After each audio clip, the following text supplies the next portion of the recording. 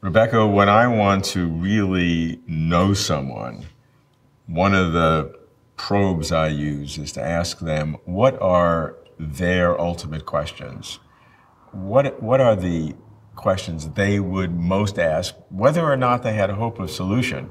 What are those questions that are driving them?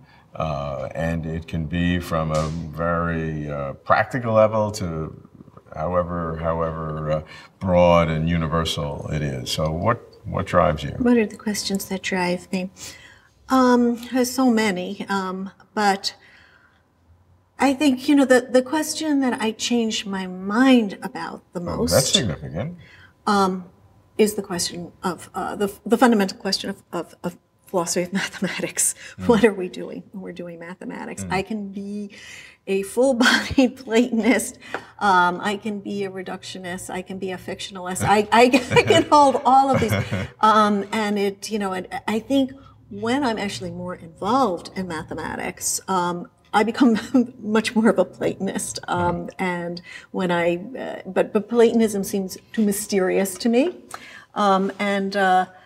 Platonism, where the reality of numbers, is out there, right? In some real existence. In some real, yeah. There are ways, there's a kind of structuralist Platonism where it's embedded in the physical world. I've explored every point of view and have believed every point of view in philosophy of mathematics. It continues to completely baffle me. So what, you say you've changed. Where did you start from? Your first recollection when you thought about it?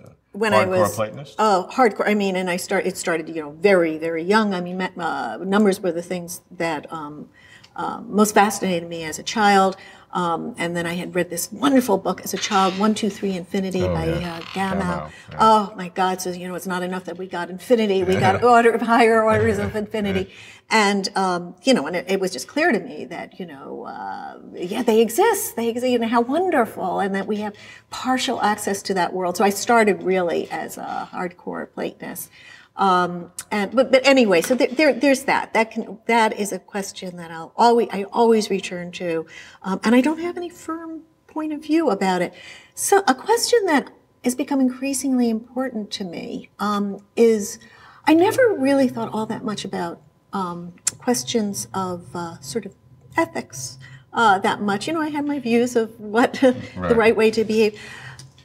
Something that's become, because I've given so much thought to religion and the debates between naturalism and religion, one of the things that a question that emerged is we talk a lot in the sort of what I call organized anti-religion movement that I have very strong ties to.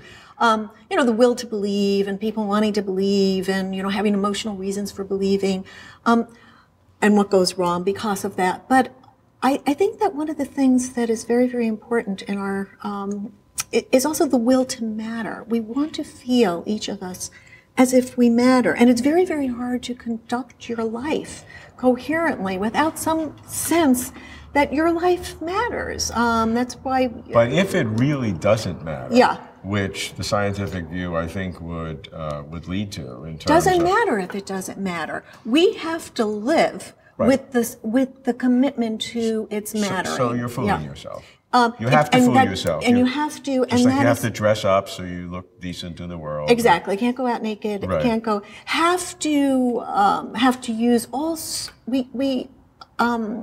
in order just to live coherent lives. Like, for example, maybe it's true what that Einstein has told us, and the difference between the past, the present, and the future is an illusion.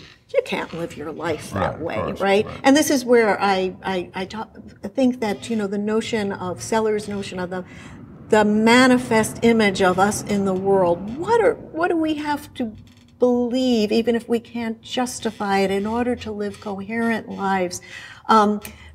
There's a lot built into that, and part of it is, the sense that it matters. Even if I decide that life is too miserable and I have to commit suicide, it's because my suffering matters so much to me, right? There's no way to really talk yourself. What follows from that? If that's part of what we need in order to live coherent lives. That's very important. What follows from that? Must I I've come to the view, for example, that just as Wittgenstein had argued there can't be any private language, there can't be any private mattering. If I'm committed to my mattering, and I have to be in order to live a coherent life, I can't make it just a matter of me. Just like language is incoherent if it's a private language, mattering is incoherent if it's private mattering. I matter. You have to recognize my mattering. Don't you dare treat me in an offensive way, because I'm going to fight back like hell. But once I think that I matter, and I think that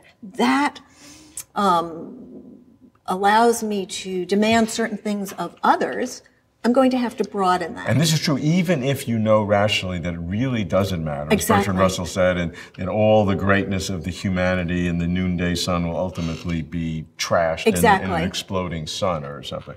I mean, even though you know that we're just a small corner of something. Exactly. I have no sense that I really matter in the ultimate when you scheme think of rationally, things. but you have to feel an emotion. Yes. But isn't therefore the question, why is it that you are a creature, we are all creatures, that we need to have this concept of matter? And I probably there's an evolutionary explanation for it. It's hard to see how any animal has that type of expression. They have reactions to environment. Well, they fight like crazy to survive. That's how the whole thing works, right? They want to survive, or basically, their genes want to reproduce themselves, and we are the creatures that have formed around that, and so we do. But nevertheless, I don't care if I matter ultimately. In reality, if I am going to live my life, not being able to doubt this, just as I can't justify logic. I'd have to use logic in order to justify logic. There's no non-circular way for me to, but I need it in order to have any semblance of coherence in my life.